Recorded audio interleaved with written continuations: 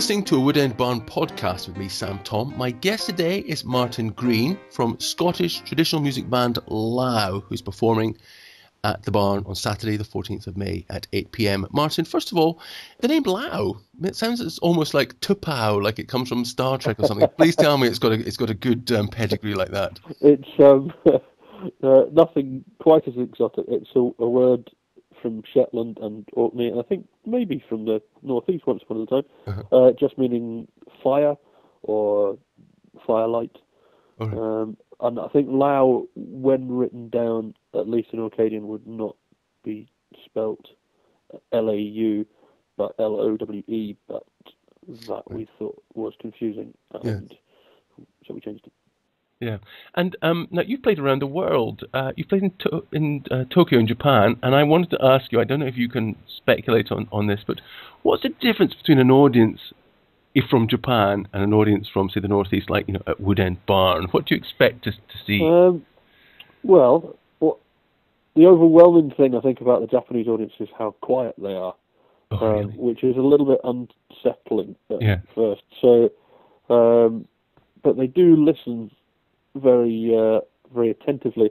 And I'd say my experience of Wood End Barn is that people there also listen quite attentively. They just make a bit more noise at the end. Right. Okay. Yeah. And it's not quite as crowded around Bankery Way as it is in Tokyo. A little bit more space between the humans.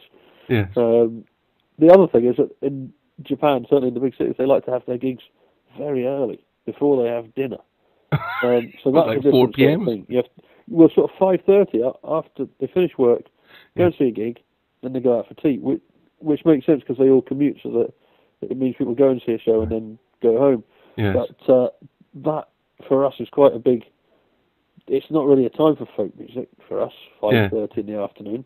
It's about 5 hours earlier than we're used to. So that's another thing. Is trying to get geared up earlier in the day. Yes. So you would perform at, say, 5:30. You'd be finished by 7:30, and then you'd be out in the town. That's right. Yeah. And another surprising thing is they didn't seem keen on the longer gig. They're like between 50 minutes and an hour. Oh, really? Yeah, of very intent listening, and then that was it. And I mean, how do you set up a gig like that? How do you come to be in Japan and not France or Newfoundland or something like that? It was to do with the woman that released the albums in Japan, and she also promotes gigs. So, and she's taken quite a few folk musicians that you're probably familiar with over, certainly Fiddler's Bid and Katrina Mackay, Mason from Sweden, and there are a few bands that she takes over, and she's developed an audience for, I suppose, modern trad music. That's interesting. And are there manga characters, comic book characters for the Lao band members? Not yet, but that's a great idea. We'll have to, next time we're there, we'll have to see if we can recruit an artist.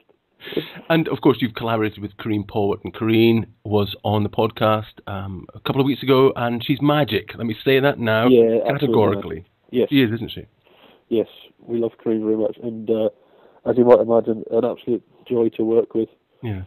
Have you got plans for any sort of collaborations in the future? Anyone you've got your eyeball on? Well, in fact, because you've worked with Joan Baez, for heaven's sake. Yes, yeah. That was. I think I would be flattering my own input to say that it was a collaboration, but I did play in her band. Yes. Yeah. We've got a few things coming up. The most exciting one coming up in the near future is with the Northern Symphonia at the St. Gateshead in June. So, that'll be great. A big piece of orchestral music with a guy called Brian Irvin. Yes.